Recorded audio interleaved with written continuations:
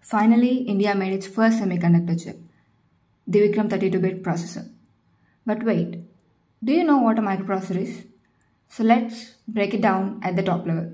It has four main units: processing, control, memory, and interface.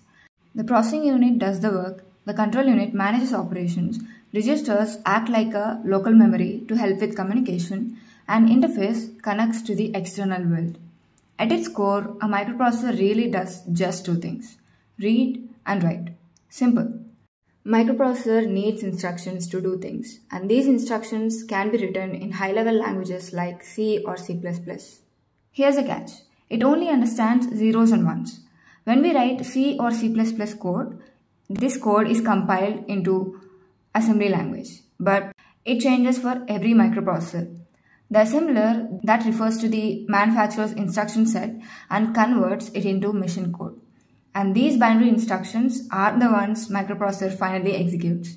So in the end, a microprocessor may look complex, but it's simply a CPU on a chip, turning your code into zeros and ones to get the job done.